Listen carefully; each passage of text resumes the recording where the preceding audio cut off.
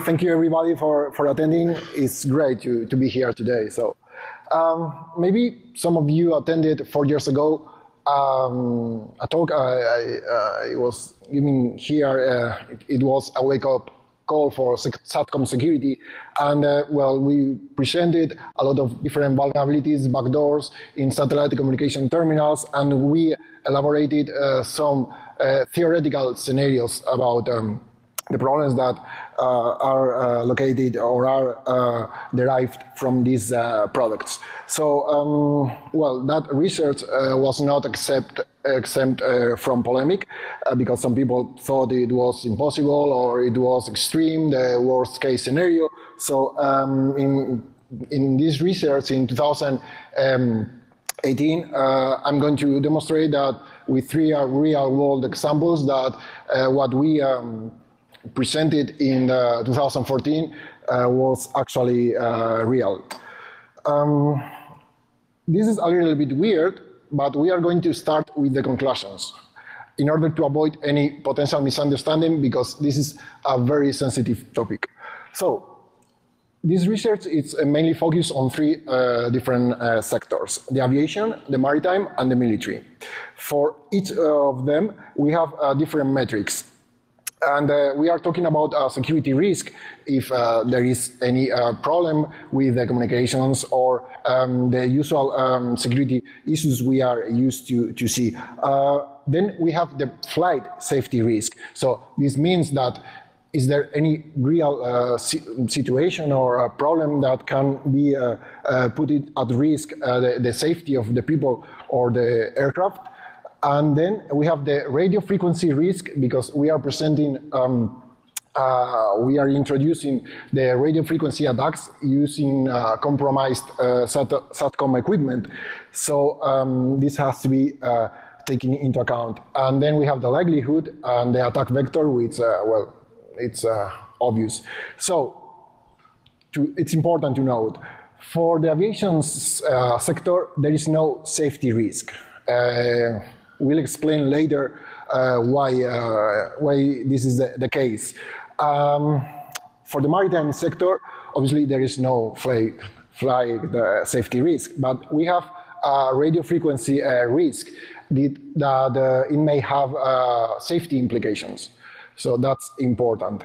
And then for the military, there is no radio frequency risk, at least as far as I know. And obviously there are security risks for all the sectors. This research is also about the traditional concept of hacking I have in my mind. It's when you don't have access to a system, but you really want to know everything about that system. So this is how I did it, and that's the talk. So the conclusions for the three different sectors, and an additional one which might be impacted by these problems, the space one, is the following. We have different threats for each section. For the aviation, we have the ability to disrupt, intercept, or modify non-safety. This is important, non-safety, because we can control, we can manipulate the in-flight Wi-Fi, the internet connectivity that is used by the crew and the passengers, but the safety communications are using a different communication channel. So this is important to note. We have the ability to attack the crew and passengers' devices. We have also the ability to manipulate the SATCOM antenna positioning and the transmissions. For the maritime, it's pretty much the same, but in addition to this, we have the ability to perform cyber-physical attacks using the radio frequency that we can control from the antenna. For the military, the concept of safety may be a little bit different if we can pinpoint the location of a military base or military units. Then they might put at risk those bases or units. And for the space, as we control as we are going to see hundreds of these satellite communication terminals, it is possible to perform an attack, mainly a disruption attack against a satellite transponder. So that's the conclusions. And then we go to the content. It all started in November 2017. I took a flight from Madrid to Copenhagen. It was basically in Norwegian, which is well known for offering free Wi-Fi in flight. So, well, I mean, I just ran Wireshark to see what was going on. And there were some weird things. First of all, the internal IP got assigned was a public IP. It was a routable IP. Well, it may happen, but that was a little bit weird. But then, after some time, I noticed that I was receiving some random scans from the internet on my computer, and it was like, something is really wrong here, for sure. So basically, once on the ground, I decided to take a look at the IP ranges of those public IPs I noticed. And what I found was there were hundreds of satellite routers from Hughes. And one thing to note is that when you access those routers, the latency is higher than for terrestrial networks. So that's clearly was showing that we were accessing those devices from a satellite link. So at that point, it was like, okay, something is wrong. But before moving further into the investigation, I decided to collect everything I could, read everything I could in order to understand how the system was working, because I didn't want to mess in the wrong way with an in-flight aircraft. So that's important. And unfortunately for us, there are a lot of different sources to get information because there are a lot of regulations involved. So when vendors want to get an approval to operate this kind of equipment, they have to send some documents that usually are available at the FCC website. So there are a lot of different documents that are really interesting. Also YouTube videos and everything. So I decided to try my luck and see if Shodan was able to capture some of those in-flight aircraft. And actually, that was the case. So I think that, John, if you are over here, you have to add airplanes to Shodan, because that was very useful for me. Basically, what we could test, and I was able to verify that the fleets from the Southwest airline, Norwegian and Icelander, were exposed to the internet, and it was possible to access all those aircraft. Obviously, some of them were, when they are not flying, this system is not operating, so you can't access at certain times. So, how this system works?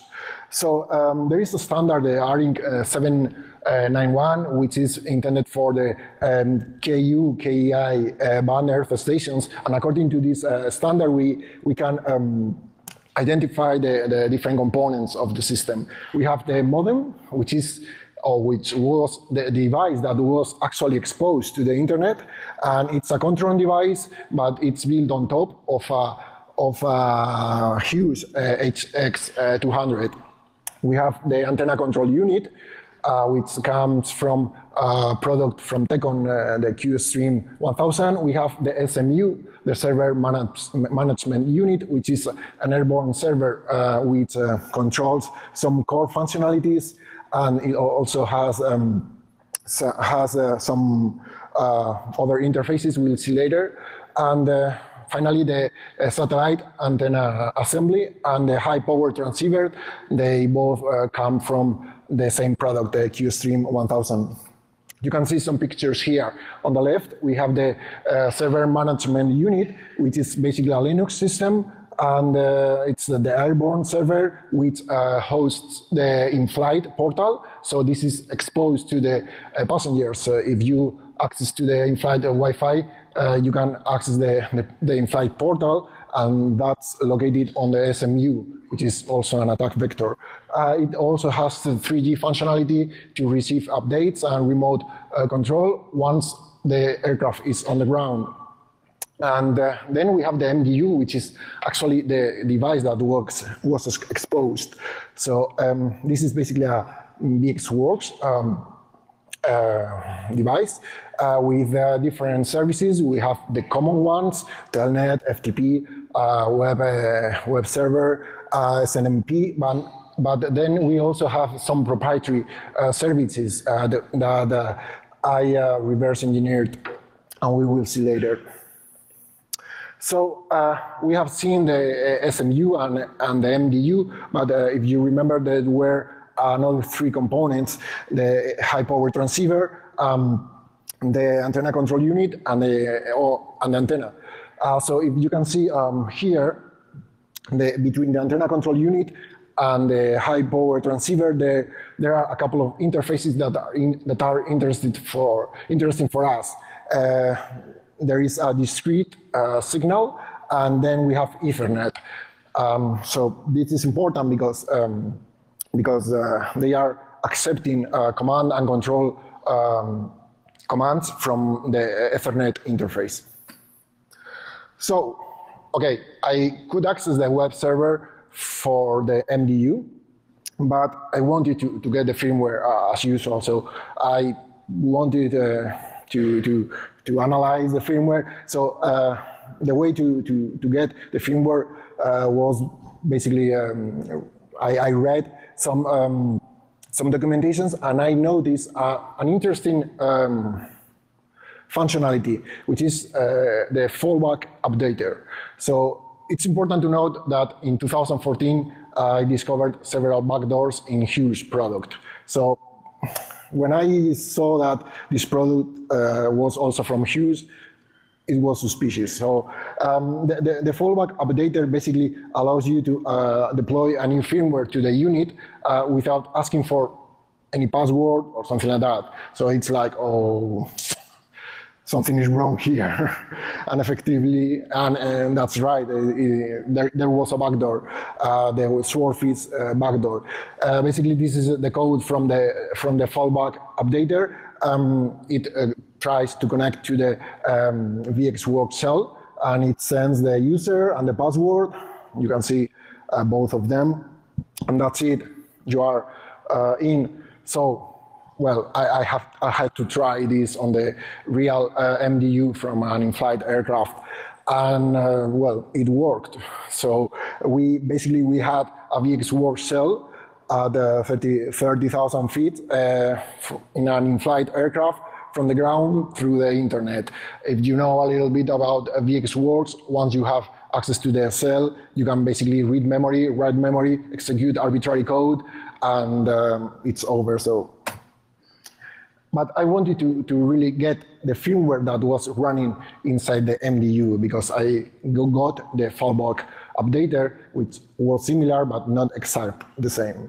So that's located in that directory. We can access that through the FTP server, and it's basically a MIPS image with the full VxWorks symbol table compiled intact. So I just created an IDA script to rebuild the symbol table, and it's very useful because it's a complex firmware. So having all the names of the functions, it's really interesting for us. So we have access to the system. What now? What can we do? So this is the post-exploitation phase. So first of all, we need persistence, because several reasons, but if we are going to perform an attack where the antenna is moving and losing the lock to the satellite, then it's over. There is just there is no connection anymore to our command and control server or whatever. So by gaining persistence, we can deploy automatic payloads to the MDU. And we also have to control the non-safety communications if we want to look for what's going on in the network, if we want to inject malicious payloads for passengers or crew, something like that. We want also to isolate the satellite terminal from the network operation center, because as you see in the picture, the NOC is controlling everything, including our satellite terminal, and we don't want that. We don't want that because the NOC can remotely disable the transmission, for example, and we want to operate the satellite terminal on our own and completely isolate it from the NOC. And finally, we want to turn the terminal into a malicious intentional radiator. What's this? Okay, so an intentional radiator is basically a device that generates and emits a radio frequency. And there is an implicit rule with these devices, which is basically if there is no log, if you don't receive the carrier from the satellite, then you don't have to transmit, because you can have a lot of problems if you transmit. You can mess with the wrong satellite, or with people, or with the material. So it's not a good idea to transmit without having the proper carrier locked. So our idea is to actually perform that. We want a malicious intentional radiator where we don't care if there is lock or not. We just want to transmit and transmit toward the direction we want. The firmware has a lot of functionalities, and it's really big and really interesting, but we are going to focus on the ones that are interesting for our scenario. So this is some of the functionalities I decided to analyze. Some of them can be used as an attack vector. Some of them are mostly interesting from the post-exploitation perspective. So that's it. Let's start with the authentication. Obviously, we found the Swordfish backdoor in the firmware. You can see how it is added to the login table in the VxWorks image. But then I found another backdoor, which was only for terminals that are operating under FIPS 140. Basically, there are some specific functionalities in the web server that can only be accessed if you have the proper credentials, which is basically crypto and officer. So it's not very complex. We also have the accelerators, which are very common in the satellite industry, because if you can save a byte, then you save money, you save performance, you save a lot of different things. So this is useful as an attack vector, because basically in this terminal there are a couple of them implemented. The turbo page, basically when you ask for a website. It goes through a proxy that is on the ground, and they are using some compression algorithm, and they are returning the context. So by identifying the functions that are involved in this functionality, we can inject our own payloads, we can modify the traffic, that kind of things. Obviously, if there is a strong end-to-end encryption, then it's another problem. Then there is an interesting feature. In this case, it wasn't present in the aircraft from the airlines affected, but it was already implemented in the MDU. This is automatic beam switching, which is used to connect to different satellite beams according to the real-time position of the terminal. The maps that are locally stored in the MDU, which is the modem, And in order to perform this kind of functionality, the modem commands the antenna control unit to control when to change between beams.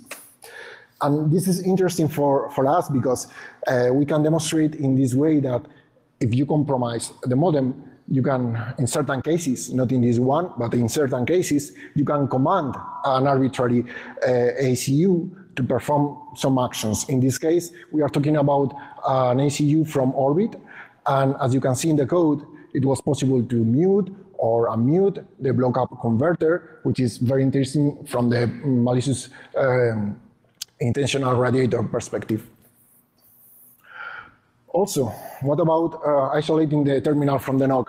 Well, as you can see, the NOC is able to control the transmit power, the satellite terminal needs, because it's. I think we can simplify the functioning of a satellite terminal. It's like a silly device. It can perform complex tasks, but someone needs to tell how to perform those tasks. So the NOC is telling the terminal, okay, use this power, use this modulation scheme, this coding, that kind of things. So we want to isolate the terminal to avoid this kind of things. So I reverse engineered the protocols used between the huge NOC and the terminal, and there were several protocols. Some of them more interesting than others, but this one is interesting because it allows to remotely disable the transmission from the terminal from the NOC. So basically, if the NOC detects something wrong with the terminal, it just can disable the transmission. But we don't want that because we don't want to stop the transmission. So you can see that, for example, the enable disable transmit is just implemented as a flag. So they are if the terminal receives this packet from the NOC, it sets a flag, and then in other functions in the firmware, they check whether that flag is active, and if so, they disable the transmission or they enable the transmission. Obviously, we can patch this, we can control whether the transmission is enabled or not. And there are other proprietary services in the network services section.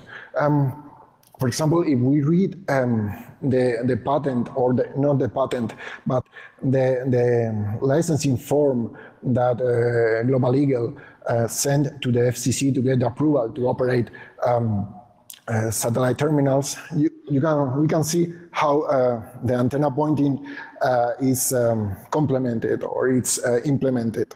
So it's interesting because the antenna control unit is requesting data from the MDU, which is something we control.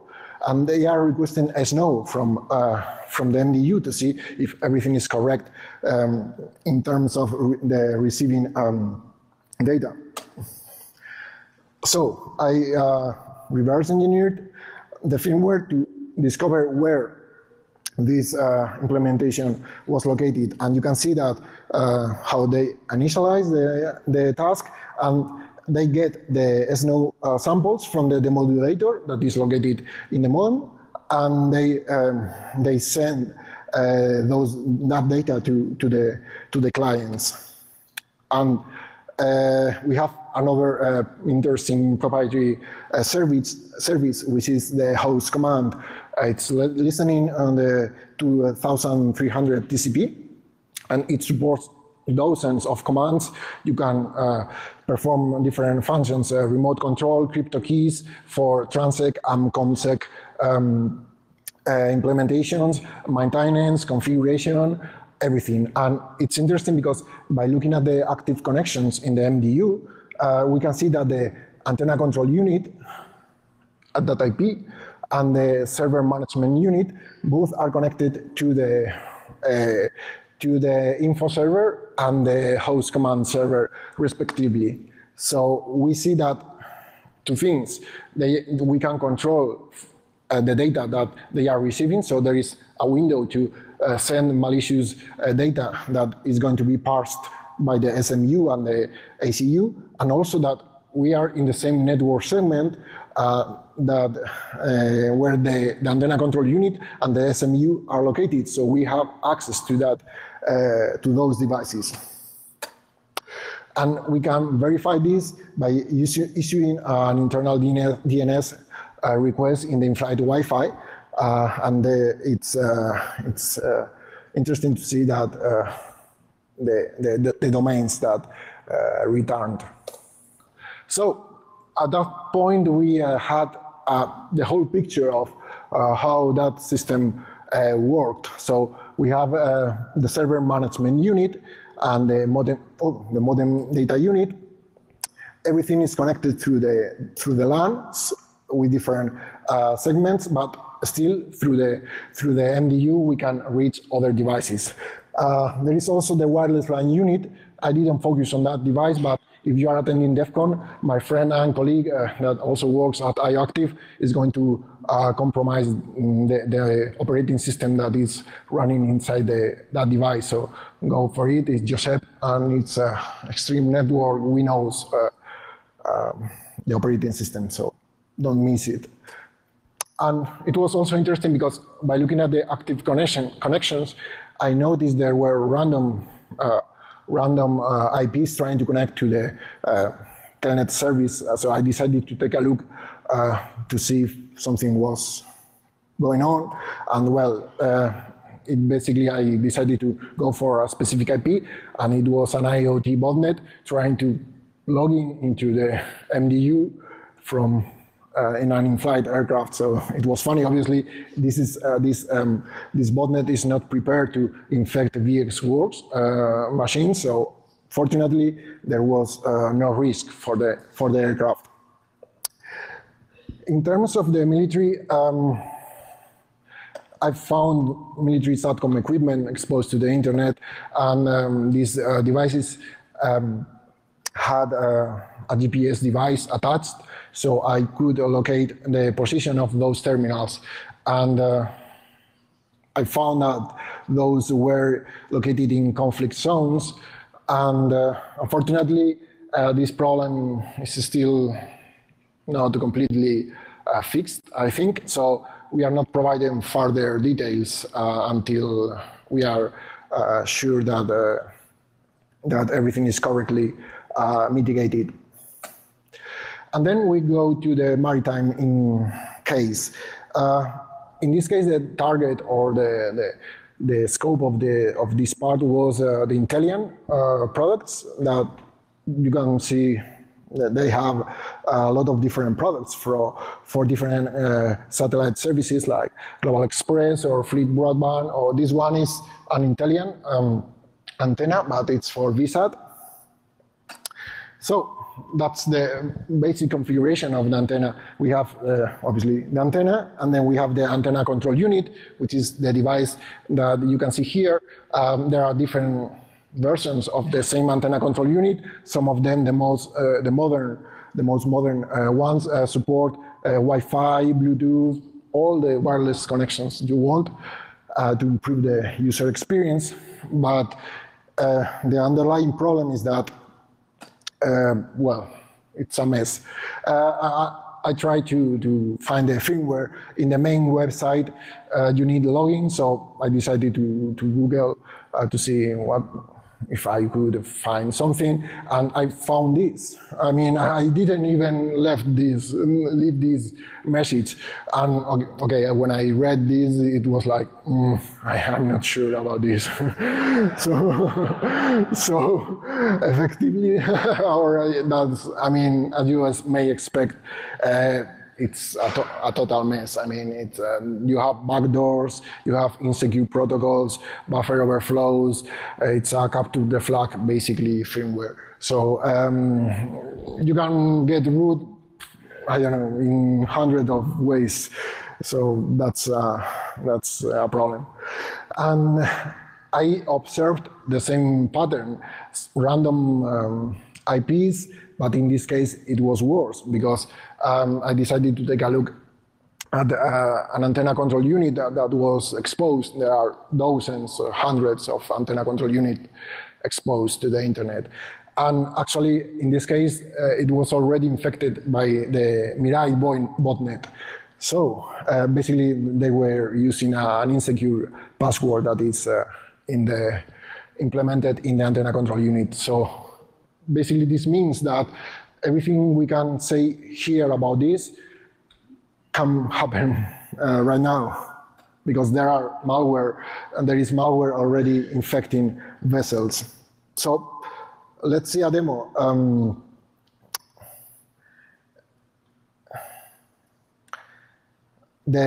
Basically, the antenna control unit is using a proprietary protocol to control the antenna, and well, it's you can reverse engineer this protocol from different sources using the antenna control unit binaries. Using a mobile application, they have to connect to the antenna control unit wirelessly. There are a lot of different ways, so it's not complicated.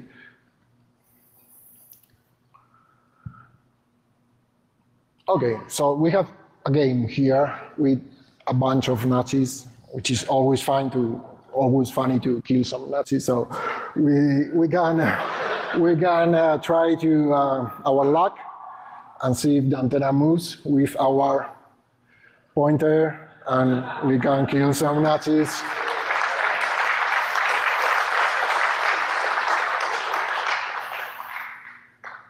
That's it. It's safe. We are not transmitting, so no damage. Okay, so this basically means we can control the antenna. And then we move to the cyber physical attacks, which is an interesting development in this research. So we are controlling an antenna. An antenna is just it's a way to expose or transmit radio frequency, which is electromagnetic energy in the end. So we have demonstrated we have the ability to transmit whenever we want, or to control the antenna positioning. So what can we do with this? So what happens with when the electromagnetic energy reaches a target, a point? Okay, so we have that the electric field is exerting a force on the charged particles. So this may happen that this may attract electrons or push away electrons, and when this happens, which is the quantum jump, then some photons are emitted or absorbed. So there is basically energy that is being transmitted. So this can cause a thermal effect on biological tissues, and this is something that has been demonstrated is the only adverse effect against biological tissues that has been demonstrated according to radio frequency. There are different scenarios after that, but that happens. It's scientifically demonstrated. So we can potentially harm people, or we can also create malfunctions in electronic or electrical systems, mainly by coupling. So as you can see in the picture, this has been known for years in the military industry. So when the vendor, or when vendors want to receive an approval for the antennas, they have to fill some form, they have to present some documents with radio frequency hazard analysis, and this can be done in different ways. They can take the measurements from an antenna in an anechoic chamber, or they can simulate the measurements, and the FCC is providing all the approach to this. So basically, I decided to take that approach. So I took the equations from that FCC bulletin. I built a model to simulate the potential effects for for the antennas to demonstrate if it was possible or not to perform a cyber physical attack, because all the levels that are the radio frequency levels you are exposed to are properly regulated, so you need to comply with those levels. So it's something I'll upload to the materials for this talk, but it's basically an Excel with the model implemented in it. So we have different parameters and we can model the antenna, and then we can get the far field, because we are focused on the far field. We don't really think there is a scenario where we can use the near field for the antenna. So as you can see, for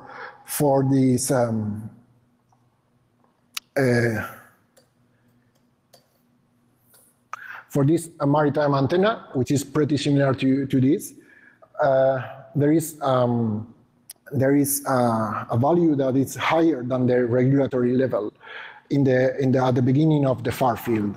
So what happens with this? Okay, so if you are a person that are exposed to this radio frequency beam, and you don't know you are exposed to that beam, there may be a problem for your safety, for your health. So let's talk about some scenarios in the maritime sector. Imagine a cruise ship, which is a real picture with a couple of intelligent antennas, and you can see there is an antenna here, and imagine that you can control the antenna and you can force the antenna to point toward the people that are here or here, because we can control the positioning of the antenna. And the antennas usually have some controls, software controls, to avoid these kind of scenarios. These are the blocking zones. So you can set up a blocking zone according to the azimuth and the elevation of the antenna in order to prevent these scenarios. But in this case, we managed to bypass that protection, and it is possible to use anything, any azimuth or elevation. So that's not working. Or you can also think in a cargo vessel. Imagine that the compromised antenna is located here, and you can illuminate the bridge. That's also problematic for people or instruments aboard. What about the aviation? Okay, we built the model as well, and for the far field power density at the beginning of the far field, there was also a regulatory level higher than higher than the maximum permitted. But again, in this case, it's difficult or it's impractical to find a scenario where this can lead to a safety risk. Let's put an example. This is a picture of the Atlanta airport. You can clearly identify some Southwest airplanes. Even you can identify the radome for the SATCOM antenna. So imagine that by any reason we have compromised those aircraft. We are able to transmit toward any direction. There is a regulatory minimum distance between aircraft. So at the minimum distance we can reach people or other aircraft.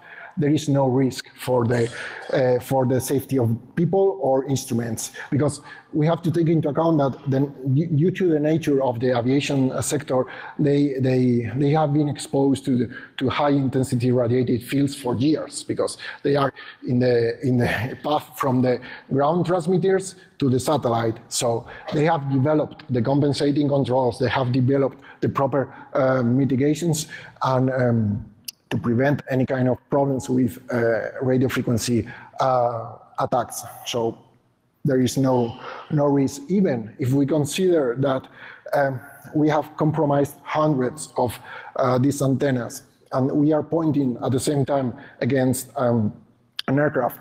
The regulatory level modern aircraft comply with is higher than the electric field strength we can achieve. So even we have to take into account that the aircraft are certified for levels that are usually higher than the own certificate levels that are required.